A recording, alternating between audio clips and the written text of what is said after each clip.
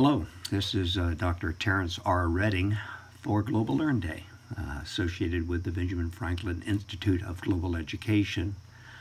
Earlier, I asked myself the question, which came first, the use of stone tools or the use of fire? Was man a user of fire before he was a user of tools? And the answer is that we started using tools long before we managed the use of fire.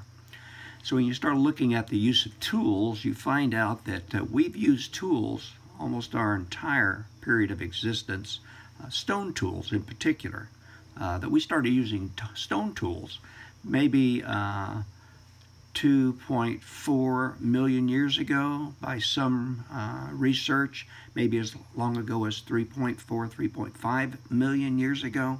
We've been using stone tools for a very long period of time. And so we call the use of stone tools the Stone Age. And when we start looking at the history of man and his use of tools in particular, we break it down into three general areas, or periods of time, if you will. The Stone Age, and then the Bronze Age, when we first started using metal tools, and then the Iron Age, when we started manufacturing more sophisticated metallurgy to create a much harder and more durable metal tools called iron, from the Iron Age. And the reason they broke it down this way is pretty simple. If they start to excavate or explore an ancient site that was occupied by man, the deeper they dig, the farther down into the earth they go, uncovering layers and layers of habitation. The kind of artifacts that they find change. At the lowest level, if there's a sign of the use of stone tools or the use of tools, scrapings on bones, the preparation of animals for consumption, they will find stone tools. And so first we had stone tools. And then later, if that site continues to be occupied, they start finding bronze tools, metal tools. They're on top of the stone tools. And then if you persist in your looking at the dig, the site, and if it continues to be occupied by man for an extended period of time, into the Bronze Age and then the Iron Age, of course, that pattern repeats. The newest, the most recent kind of tools used will appear at the top of, or in the shallowest layers of the dig, of the site that they're exploring. So when they look at the chronology of the Stone Age, they find out that the use of stone tools began, apparently, in Africa, and then the beginning of the Bronze Age actually appears in the Near East.